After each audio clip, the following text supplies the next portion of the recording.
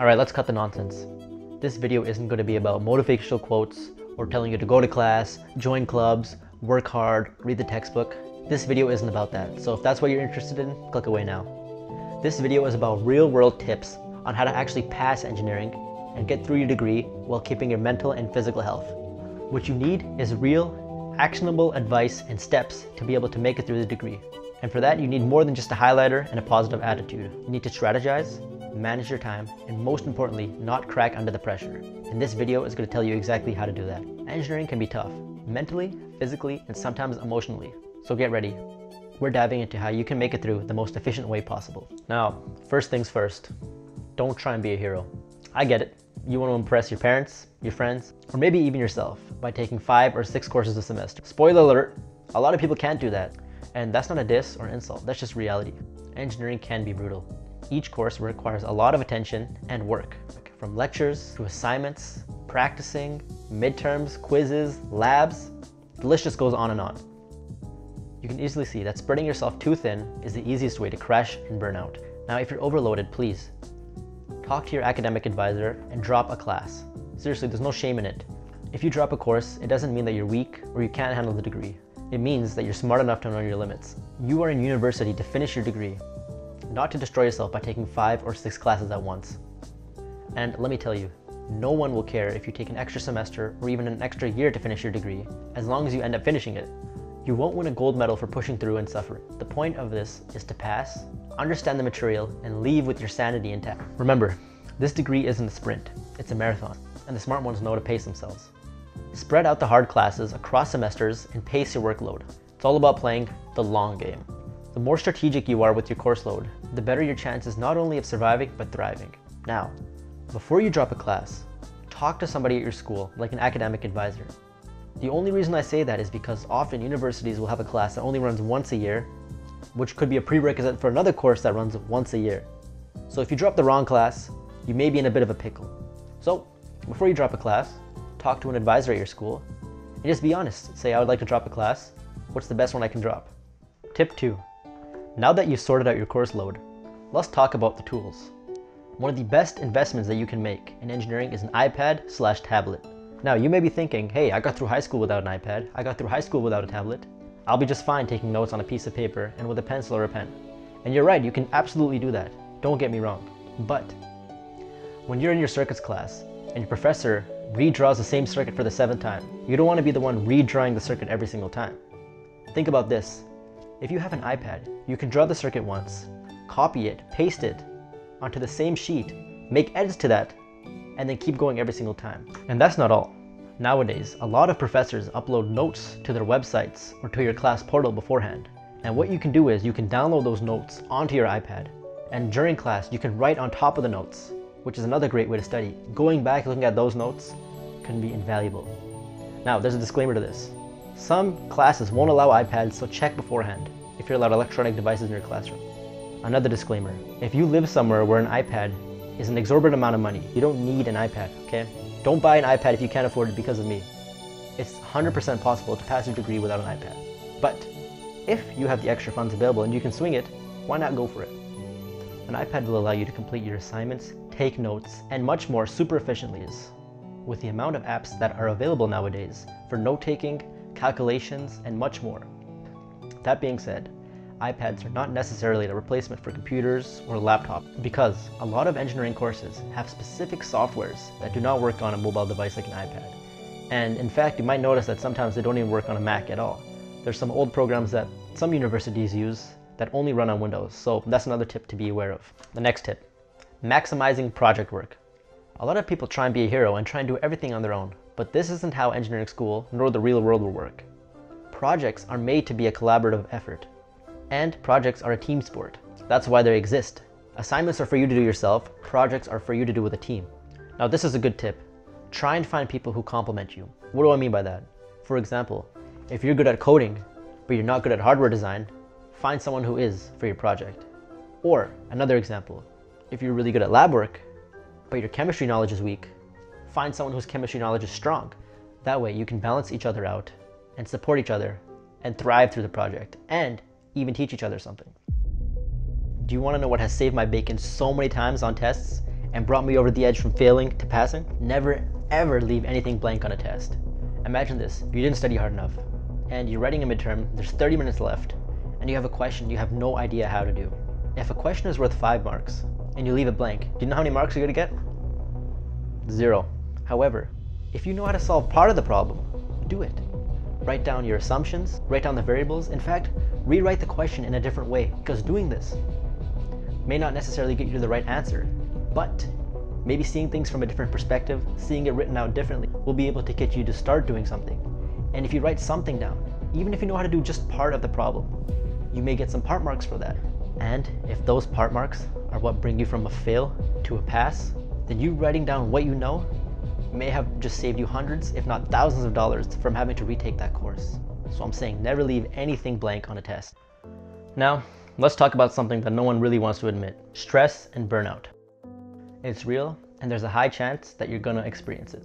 Now, engineering isn't just mentally taxing. It could be physically taxing too. Late nights, impossible deadlines, and constant stress. These are all things that could happen, and it's easy to fall into the trap of thinking that you need to push through the lone wolf sigma male mentality. Grind 24/7 because that's what everyone else is doing. Let me tell you something. That's how you burn out. You're not a robot, and your brain needs rest. So please do not feel bad about taking breaks, lightening your course load, or even dropping a class, like I said, if it gets too much. You won't be good to anyone, especially yourself, if you're operating at a 30% capacity because you are sleep deprived and running on caffeine and have neglected yourself. Mental health matters, and no degree is worth sacrificing that. What's the solution to this? Take time to recharge. Go outside, touch some grass, hit the gym, go on walks, hang out with friends. You need balance. If you find yourself studying and getting burnt out because you're studying for too long, use techniques where you take a break in between. This can help you stay focused and prevent burnout. Now, let's talk about something super important: failure. I want you to realize something. In engineering, failure happens, whether that be a quiz or a midterm or an assignment or a final or even a course. Failure is something that can happen. Now, if that happens, I want you to take a deep breath, step back for a sec, and realize that it's not the end of the world. But failing necessarily isn't wrong, but failing shows that something isn't right. Now, what do I mean by that? If you fail, okay, it happens, but it could also mean that you're not doing something correctly and you need to rethink your methods. If you're in a class and 70% of the class passes and you're part of the 30 that fails, okay, it happens, but you need to change something.